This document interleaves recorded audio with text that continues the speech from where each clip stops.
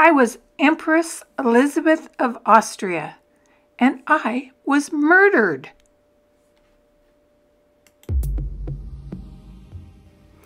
Welcome to our enchanted, mysterious corner, where tarot cards come alive through storytelling. If you're intrigued by tarot's mysteries, but are finding it difficult to remember the meanings of all the cards, you're in the right place.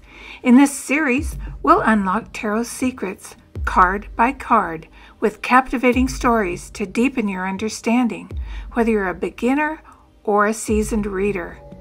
Subscribing to this channel is free, and it allows you to be notified each time I upload a new story.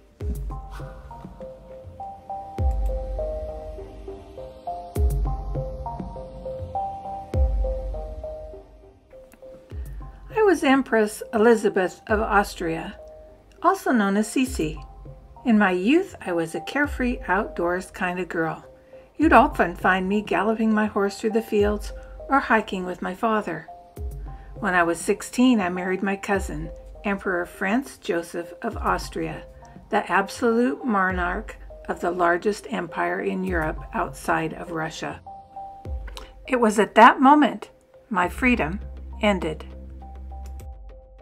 I wore 12 stars in my hair and crown, representing the 12 signs of the zodiac. My life was a tapestry of contrasts, weaving between the burdens of imperial duty and a deep yearning for personal freedom. People have often compared Princess Diana to me, and I agree we have many of the same qualities and foibles.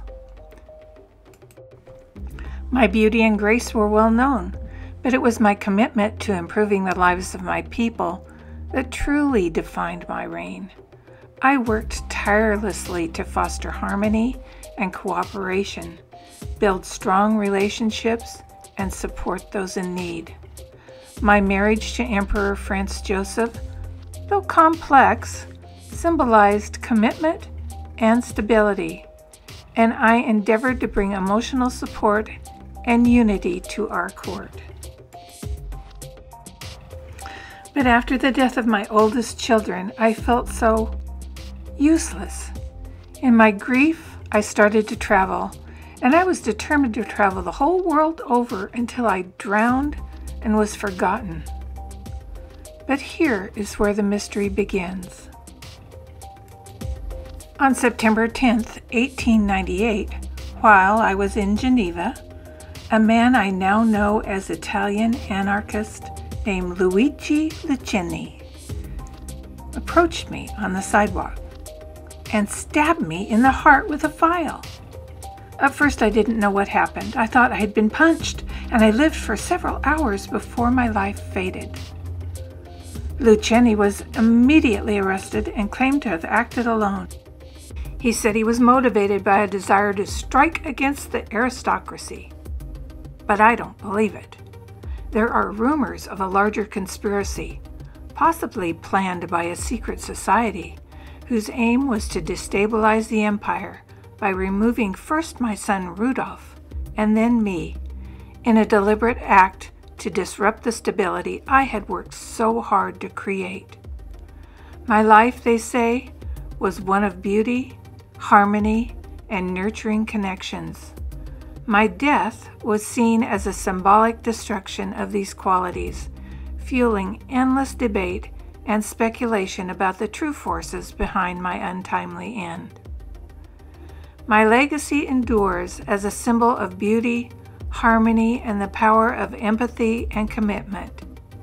Yet my tragic death serves as a stark reminder of the fragility of these qualities in a world fraught with darker forces. The mystery of my assassination continues to captivate and puzzle, leaving an enduring question mark over the events of that fateful day. And so the mystery of Empress Elisabeth of Austria continues to be told, a tale of beauty and tragedy, of harmony and chaos, and of the eternal quest for understanding in the face of mystery.